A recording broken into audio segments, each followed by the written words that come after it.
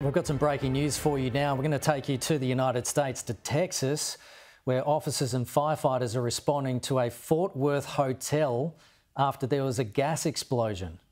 Now, we have a tweet on X that was issued by Fort Worth Fire Department, who says the Fort Worth Fire Department, along with multiple other emergency responders, is on the scene of a major incident in downtown Fort Worth. Please avoid the area. We will provide an update as information comes into hand. But as you can see from these chopper shots, which are live from the US state of Texas, you can see quite a lot of damage there after that explosion in a hotel, and multiple injuries have been reported from the explosion so far.